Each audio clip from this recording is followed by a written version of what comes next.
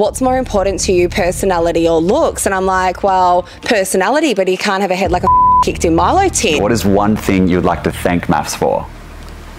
Oh, man. Oh, I don't think Yahoo's going to allow that. But... No. Oh, shit. Who the hell is that? Who's here? Hello and welcome to Yahoo's first ever All-Star MAFS reunion. I'm your host, Lachlan Gurdon. Today we're going behind the edit on Australia's biggest reality TV show, Married at First Sight. To celebrate 10 seasons, we're bringing together some of the series' most iconic and memorable brides and grooms to talk about their time on the show, compare experiences, and answer questions fans have always wanted to know.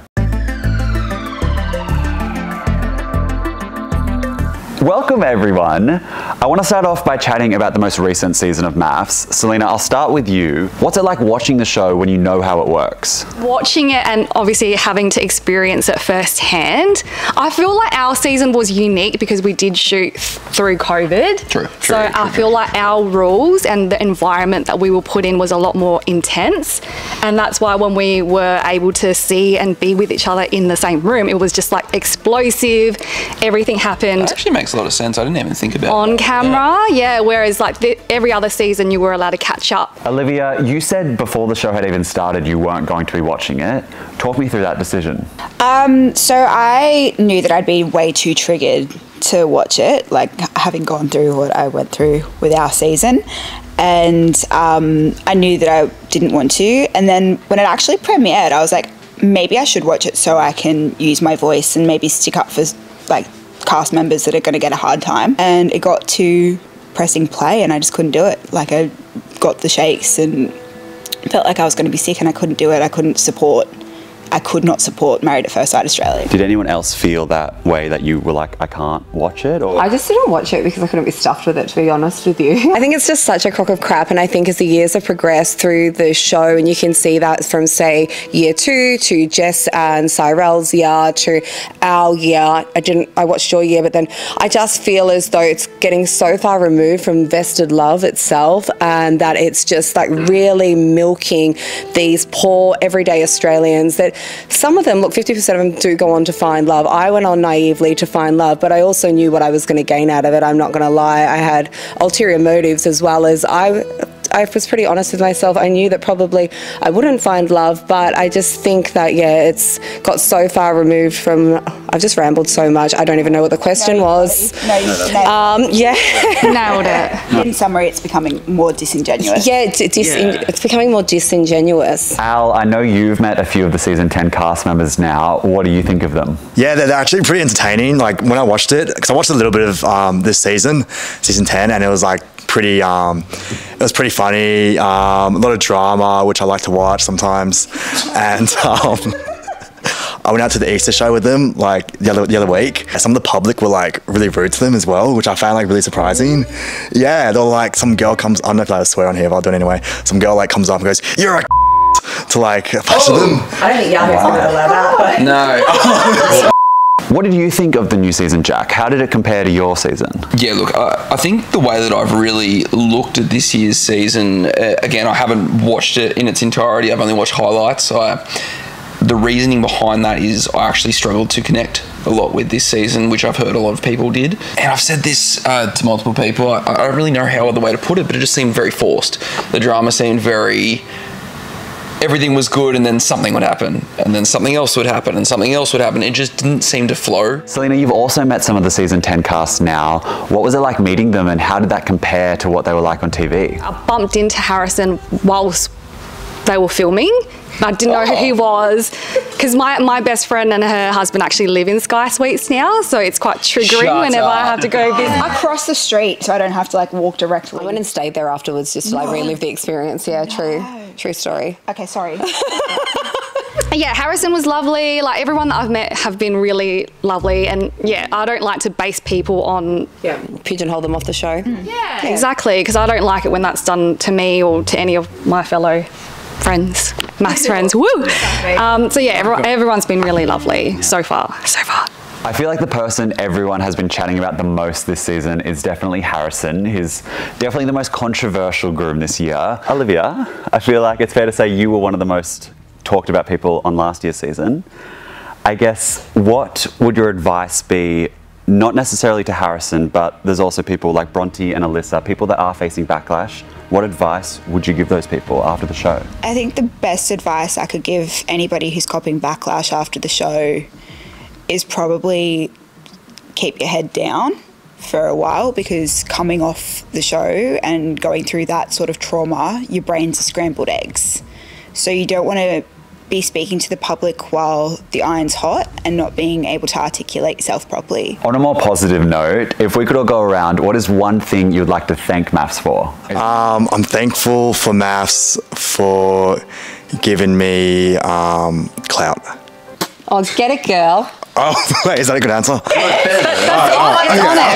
Bro, you're amazing. There is nothing that I would change about you. Yeah. Not the clout aspect so much, but it's completely changed my life. Although I did go through the I've just bought my first house at 36. I own my, thank you. Just like my life has changed tremendously. I've been able to help my family. I've been able to invest money into my parents' businesses when they were struggling and different things.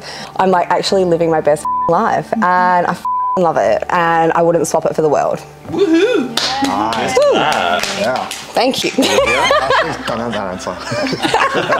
What am I grateful for? I'm intrigued. What am I grateful for?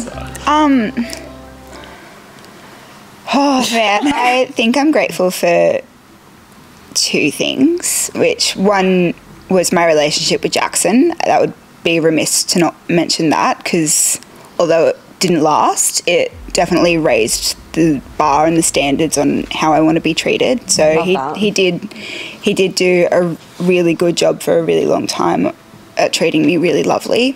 But then there's also, like, I obviously did go through a lot, which was awful. I am grateful for the platform and the opportunities, although few and far between. I am grateful for the platform in which I've been able to create something for myself. Like, I wasn't given anything other than a platform from the show.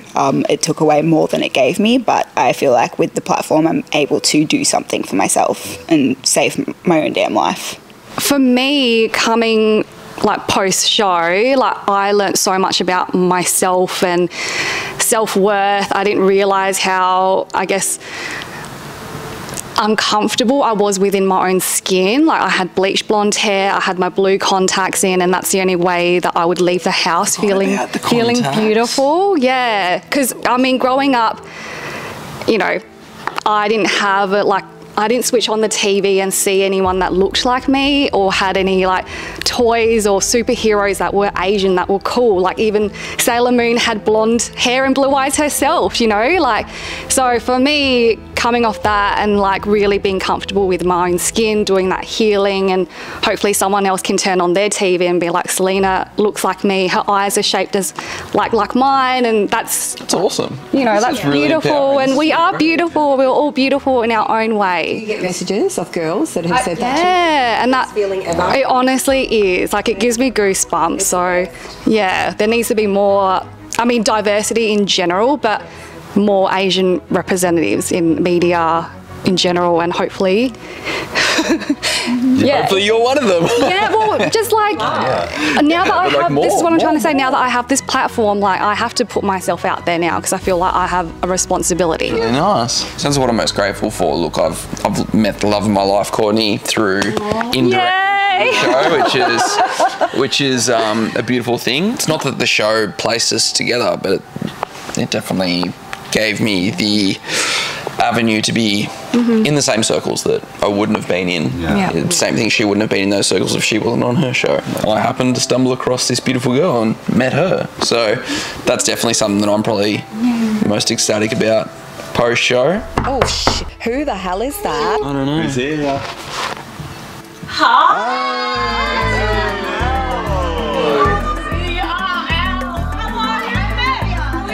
Oh my god, lovely to meet you as well. Welcome, Janelle. Thank you so much for joining us. Welcome to the Yahoo studio. No, this actually looks amazing. Thank you for coming. I feel like I don't belong here. Your season only finished airing a few weeks ago now, but how has your life been since it's ended? Lockie, I left a long time ago in the experiment. Let's be real here. I got the heck out of there. I'm actually okay. I healed properly. Cool. I healed. I moved on. Yep. It wasn't hard to move on, you know, from him. Someone else? Who have we got? It's a party! Hi! Hello. Person's coming in next. I'm joking. Yay. We can get into the deep chat and everything. Oh, the deep chat. With the MAFS experience just ending on air, what is it like being released into the world and dealing with the post-MAFS life? Do you want to take this? You can go first. I think you Okay. I think the weird part about this is that getting recognised is so wild. Like, I went to the Easter show and probably every 5 minutes people were coming up and taking photos of us. And I don't think that's something that you don't really realise is going to happen until it happens. Yeah. And you're just like, this is a really different world. Yeah. I don't know. I feel like everything's pretty back to normal for me. I know that's the opposite of what That's you opposite just to me, said, yeah. but I don't know. I think it doesn't feel as heavy as you make it out to be just then. No offense. I also moved cities, didn't I? Yeah, you moved cities. I think the only real difference is seeing my head on the internet every second TikTok. You're like, oh, that's me. I was like, oh, there I am again, being angry on the internet. Specifically this face. We were just discussing season 10 and our thoughts, but how did you find watching the show?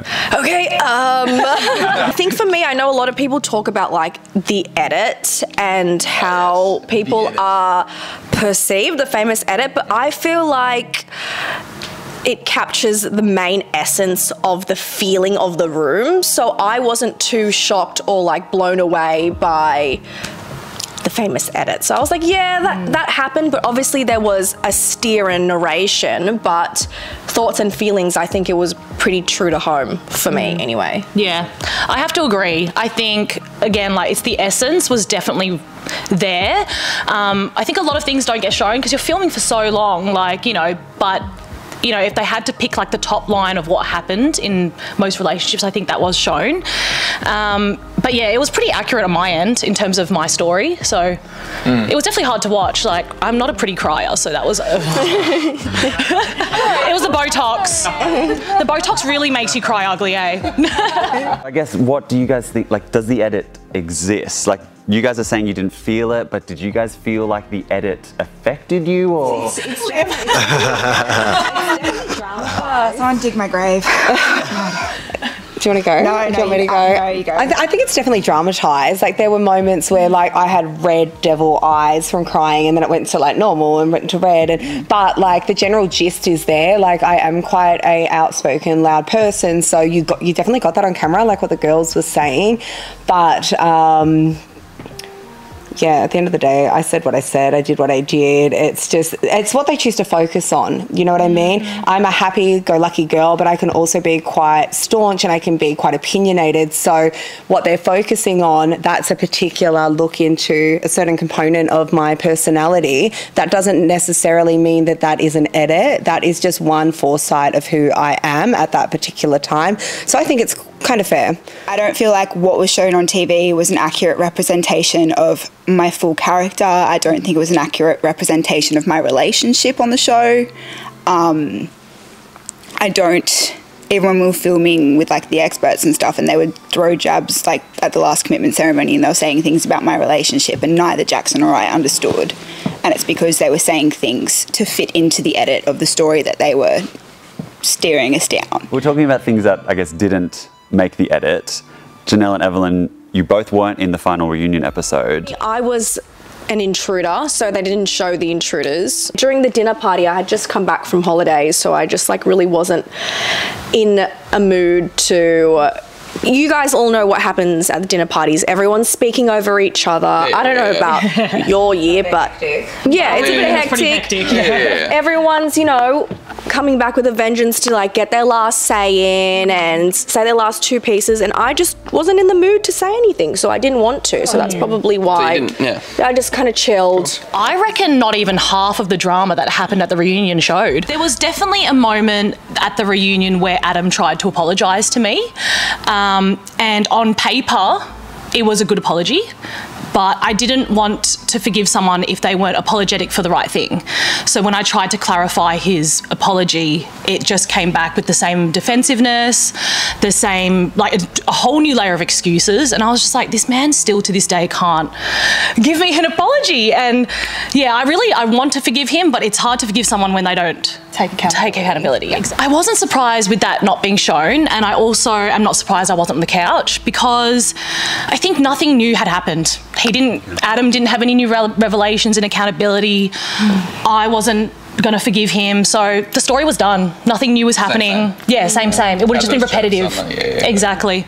So I get it. I want to go back to the start of your MAFS experiences and how it was like getting on. I guess let's test this out. Raise your hand if you were scouted for MAFS. Okay, just the two of you. Ridiculously good-looking ones. I know, very sought after. So let's start with you, Al. How does that work? What is the offer that comes through, and then what do you have to think about? So I remember I was at work and I got a DM on Instagram and like, hey, do you want to be on a dating show? And then I was like, heck yeah. Like I thought it was like Love Island or something. So ironically. Next year. And then I was like, yeah, why not? And then did the Zoom interview, and then in the Zoom interview, they're like, yeah, it's like MAFS. And I was like, oh, okay, yeah, I'll just do it anyway. Evelyn, was that the same process for you when you got scouted? So my part of the casting process was, I was living in London for like 6 years, and COVID happened. I had just broken up with my long-term boyfriend. I kept getting that yearly call about this year, Evelyn. I'm like, no, not in the right place. And I was like dating here and there. Things didn't really work out. And then like, I don't know, something in my gut just felt right this year. And I was like, you know what? Yeah. Let's see how this goes. I am ready. With mine, my boss actually nominated me after going into work every Sunday and like... What do you mean by nominated? Put my like initial application in, and then he emailed it to me and he's like, Hayley, like this is way too, like it's actually really big, the initial application form. And I remember like, because like I do love a chat, I remember filling it out, and then like the answers were so long that I was actually there for hours and hours and hours on end. One of the questions they asked me, they're like, oh, what's more important? I'm totally going off subject here, but I love a microphone and a rant. But they're like, oh, what's more important to you, personality or looks? And I'm like, well, personality, but you can't have a head like a in Milo tin. And all their faces just went like, and from that moment, like I just knew I was on. Then I walked into my job the week later and I put in my notice because August was like 3 months away, and my boss was like, why are you quitting? Like you don't even know if you're on. I'm like, no, I'm definitely on. And then I was on. Anyone else have to do a duck walk when you did the STI test? Yeah. What do you mean? I was like, what's a duck walk? Like you have to squat on the floor and waddle. What do you mean? It's what? I think that's a physical test. It's a physical test, but that was part of that, nothing to do with STIs. Yeah. It was when I went to do the STI test. They were like, can you do a duck walk? And I was like, what do you mean? Okay. I have a really weird experience because I didn't think to apply for these shows at all. And what happened was The Bachelor had reached out to my agency and they were like, oh, hey, like, you know, would you now want to do an interview? And I remember doing all the interviews, and then they still made me apply online. And so I applied online. I did the 1 minute video that you have to make over there, you know, it's still on my iPad somewhere. Yeah, so you think you're done with the application, then like 1 minute video, I'm like, oh. Yeah. And I was like, you know what, I don't even watch The Bachelor. I was like, if I'm gonna go on a one-time experience, like this is gonna be MAFS. So I wouldn't say I walked in there like thinking I was going to fall in love. I think it was a possibility. I'm a huge fan of the show, like massive fan of the show. I've seen every second of all your seasons. So I was very aware there's a very high percentage that this is not going to happen, but I'm a very YOLO person. Like, for example, I once entered a drag queen competition as a bio queen and I won it just because I was bored. And so I was bored and I was like, I'm just going to go on MAFS. No, my thought process was, because it was really, like, it was heavy lockdowns in New South Wales at the time. Well, and I was 4 months in at that point. Yeah, and I was super, super bored. I was just working. My life was really boring. And I just wanted to, like, just go away. I wanted to be on a TV show as well. So, you were made for TV, Al. Yeah. Yeah, I know. This is what I've been trying to tell everyone. And I was like, yeah, TV, clout. I'm like, why not? Like, get a crack. But then I remember going into the interviews actually, and I think they liked me because I remember I spoke to them and I was like, yeah, look, like, I got nothing to lose. And I know MAFS, like, it can either, like, you know, make you look good or look bad. And I said to them, like, do you care? And I'm like, no, you can make me a villain if you want. I was a villain. Hard to make you look like a villain. Mate, you are a golden retriever. Yeah. He is a golden retriever. And so I went into this mindset. I'm like, I'm gonna be just like crazy, like villain. Like, I want to be that guy. But then it was like really hard to be. And then Oh, were you trying to be a villain? I think in the first episode, but then I just couldn't do it. Oh yeah, because they made you look like a bit of a narcissist, didn't they? At the beginning, yeah. Clear as day, there's this one thing, and then there's just Al, like, sitting there with the biceps, and he's just there like, I'm gonna be the best looking guy here. And then it goes, neural, it flicks over and there's Mitch or something. I know. And I was like, if I rated myself out of 10, I'm an 11. Yeah, the moment I realised that you were innocent was when you said you didn't know how to do your laundry. Oh, yeah. I wouldn't say that's innocent. Not doing your laundry is not innocent. Do you know how to do your laundry now? Heck no, Mom does it. Oh my god. I can't believe the experts thought Adam was my match. I don't think they tried to stitch you up. I don't. It was explosive. You're the one who put yourself out there, so you deserve the backlash. There's a line that you don't cross.